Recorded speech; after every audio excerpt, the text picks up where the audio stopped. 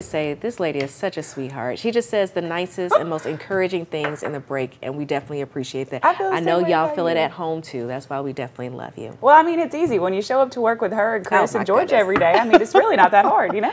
But one thing that we're not loving is this rain right now. I know we need it.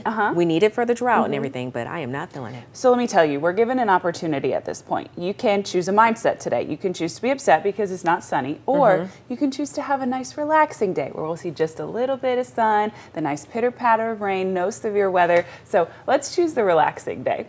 Also, the rain's going to be here all day, so you can have a full bad day or a full good day. That's the key right there. Whatever you choose, you have like 12 hours of it, so make sure it's a decision that you want. Take a look right now at 4:49 on your Tuesday morning. That rain not just dominating the Tennessee Valley, but dominating much of